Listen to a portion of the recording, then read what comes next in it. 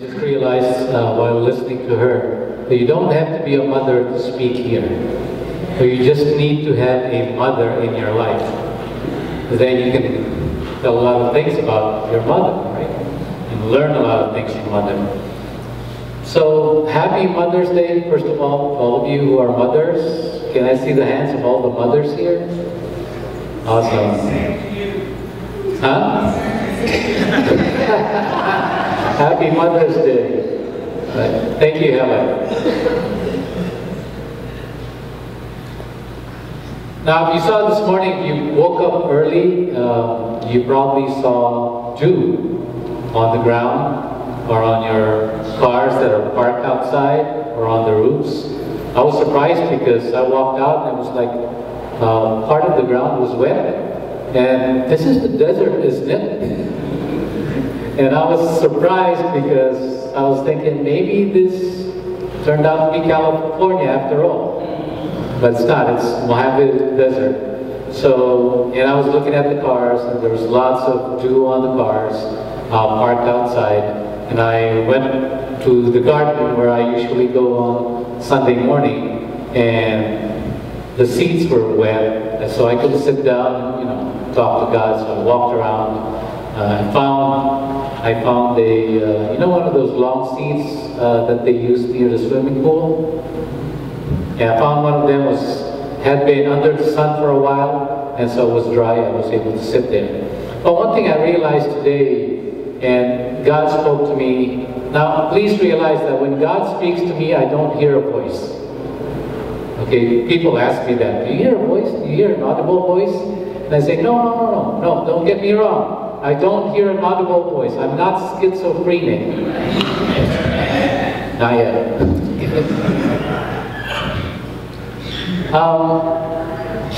But I hear these thoughts. Okay, these thoughts that come like a thought in your head, and you know it's not yours because the thought pattern is different. I know how I think, and I know when I'm not the one who's thinking, and my wife knows when I'm not thinking. So I hear this thought from the Lord, and He says, the dew and the rain falls on both the wicked and the righteous. Now I remember the scripture that says that. You know, wherever you go, you know, the rain falls on both the farm of those of the wicked and the farms of those who are righteous. The sun shines on everyone, regardless. Right? Whether you're wicked or you're righteous. And I know that all of you here are righteous in Christ. So, it's the blessings of God comes upon every one of us. And I know that some people that I've talked to, and I know that you have talked to these people also, who call the earth Mother Earth. Right?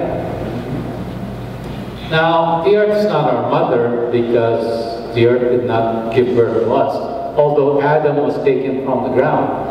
But the point is that we are nurtured and nourished by what we get from this earth.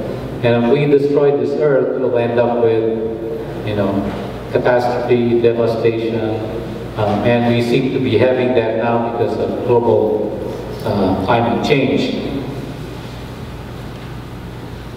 Now, there was a book that came out several years ago, I think it was back in 2008 or 2007, called The Shack. Any one of you have read the book? Okay, have you heard of The Shack? You've heard of The Shack. I'm sure there's a lot of controversy over this book, and I'll tell you why, if you haven't heard yet. In this particular book, now some of you have probably seen or read the Narnia Chronicles, right? Who's the author of those books? C.S. Lewis, right? And some of the portrayals there, the pictures, the imagery is sometimes unbiblical. How many of you have seen The Fellowship of the Ring? Or some of you have heard or read the book. And when you look at the Fellowship of the Ring, this was written by, I think, a Christian author. And some of the imagery and some of the pictures there are totally out of this world. And some people would say, some Christians would say, it's totally demonic. All right? The shack has been controversial because God is portrayed in three persons. Now we believe the Trinity, right? The Father, the Son, and the Holy Spirit. But the thing is, God the Father is portrayed as a woman in the book. In fact, he's portrayed as an African American woman. Then Jesus, the Son, is portrayed as a Middle Eastern carpenter. And then the Holy Spirit is portrayed as an Asian woman. And then the relationships between the three, that's the part that's biblical. But the portrayals are so totally unbiblical for a lot of Christians. And so that's why there's a big controversy over that. Okay? Now, is God a mother? Some say yes. What would you say? Who says God is only a father? There's no one saying anything. Who says God is only a mother? Who says God is both? Okay, good. I can sit down. You guys can get the message. But let's look at the scripture here. Let's turn to Isaiah 42, verse 14. For a long time, this is God speaking. For a long time I have kept silent. I have been quiet and held myself back. But now, like a woman in childbirth, I cry out, I gasp and pant. How many of you have given birth to children? At least a child. Okay, thank you, Jason. You know how it feels. I don't know how it feels. Can I get my water? You don't, a man cannot know how it feels like to give birth. Right, Sarah? See, thank you, my wife is here. I'm going to ask her to speak.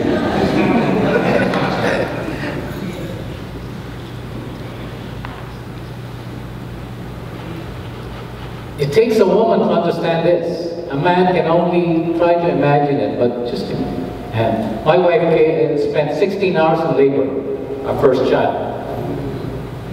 I don't know what that feels like.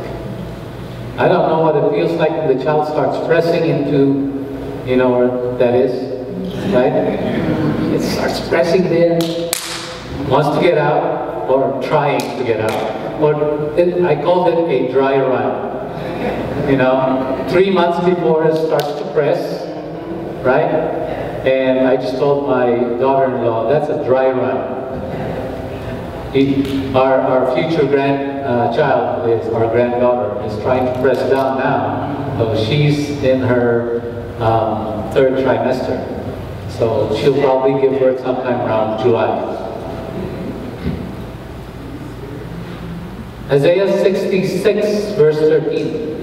As a mother, now this again, it's God saying, as a mother comforts her child, so will I comfort you, and you will be comforted over Jerusalem. Now here is God, and He is portraying Himself, showing Himself in an imagery, in a figure of speech. I'm a mother. Now it sounds unbiblical, and it sounds like heresy. Some Christians say it's a heresy. But no, God is, in one way, a mother. Now think about this. How did God give you all the attributes of a mother? Where did it come from?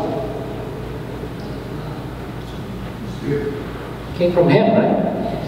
So how can I give you something I don't have? God has to have those attributes in order for Him to give that to you. And same way, the attributes He gives to us as fathers, those of us who are fathers or men, that comes from Him. So He has to have all those attributes in order to give that to the men. So with the women, right?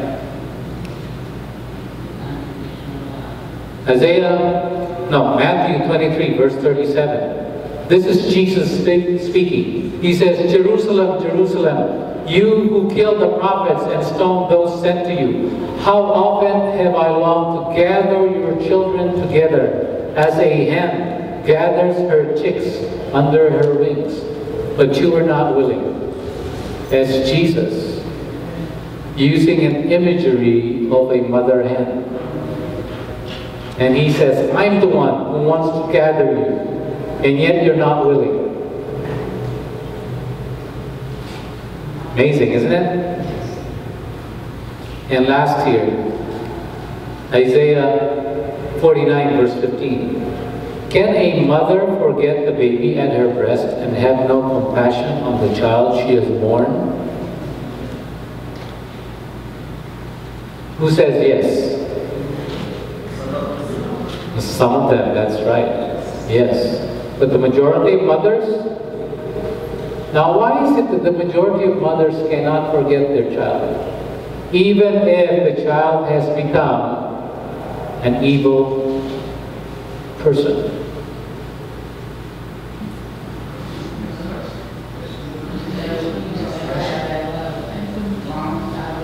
I'm sorry? You still have that love, right? How many months did you carry your child? And you say, oh, you turned out to be a different kind of kid that I want, so hey, get out of this house. You're 18, kick you out. But women, oh, please don't kick my child out. I want him. I still love him. You know, they show up at your door after 25 years and says, Mom, I'm finally home. What do you do? Open the door, right? Cook a meal. Give it some water. So what are you doing now? I'm homeless. Come stay with me. Still your baby. Right? They'll never be not your child. They will never be not your child. That's how women look at their children. See, the unconditional love of God comes from that part. See, somehow God poured out an overwhelming portion of His unconditional love on women.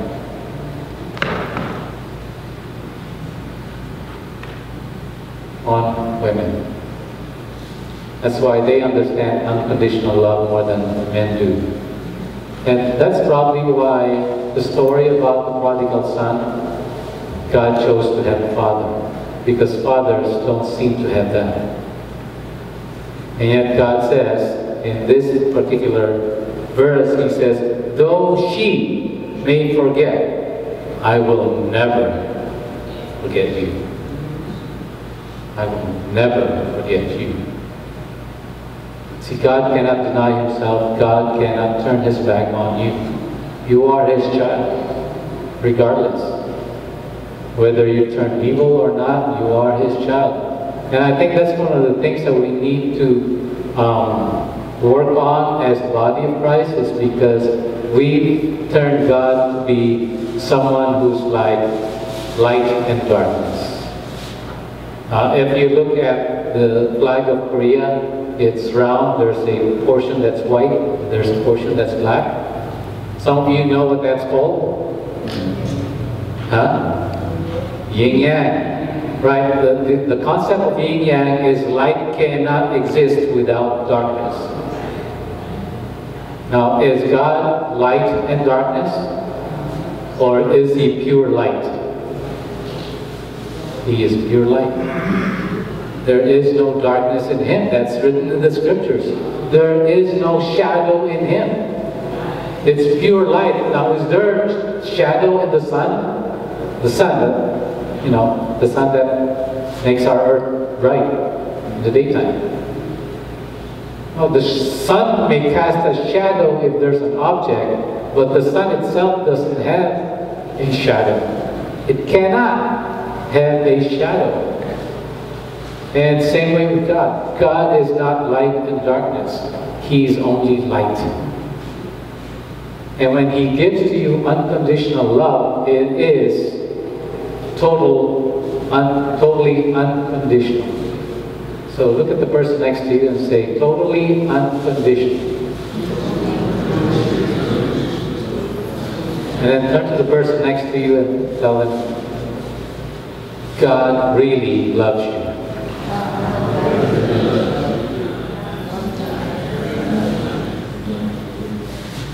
I have this story to tell. This is going to be short, but I would rather have my wife tell that story. Can you come and tell your story about being in the movie?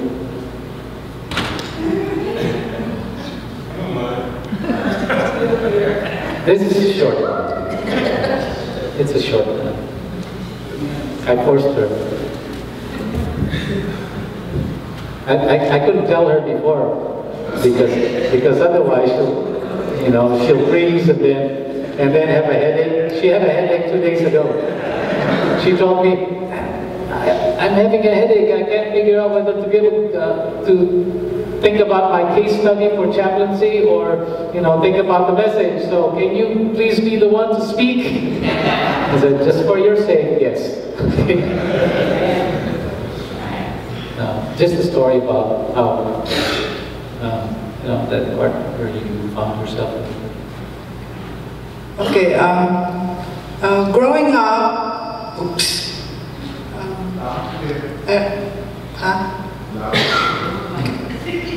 while I was growing up, I feel like my father loves me and he would take me fishing every afternoon after school. So that's how I know that my father loves me, even if he would whip me. there's like a light and a darkness. He loves me, but he would whip me. But I know that my father loves me because of that, he would take me fishing, and I love fishing. And but my mom, when I would skin my knees, she's like, when I go home, she would pinch me everywhere. It hurts, I don't know if you have been pinched by your mom, but it hurts. And growing up, I thought that my father loves me, but my mom, I feel like she hates me. Because instead of, comforting me when I need her, she would whip me or pinch me. And so that has been like a question growing up. Why is it that she hates me? And I know my older brother is 1 year, we have a 1 year gap. Like he was born February 1960, and I was born March 1961. So that has been a question. We have 1 year gap. I probably have, I was not planned. So I was always praying, Lord, why is it that my mom doesn't like me? She hates me. And then in prayer, all of a sudden, I feel like it's like a vision where I am in my mother's womb. I feel like it's dark, and why is it dark, Lord? And I realized that I am in my mother's womb, and God began to speak to me that you are not you are not an accident. Because I feel like I'm an accident, that I was not planned. So that's why my mother hates me or doesn't like me, because I was not planned. So God, the Father, began to tell me that you are not an accident, that I have formed you, that I have planned you, and that the day that I was born, that's exactly the time that God planned me to be born. So the emptiness and the question and the feeling of rejection by my mom has been healed. So after that, we began to have like a loving relationship with my mom, and like there was a healing between our relationship. Is that God is a mother to us. He's not just a father, but He's a mother. And really, God doesn't have a gender. The Bible does say that He is Father, but really, there is no gender when we're talking about non-physical, spiritual things, right? God doesn't have a gender, but He has all the qualities that He gives to each one of us. He has all the good qualities. That's one thing about God.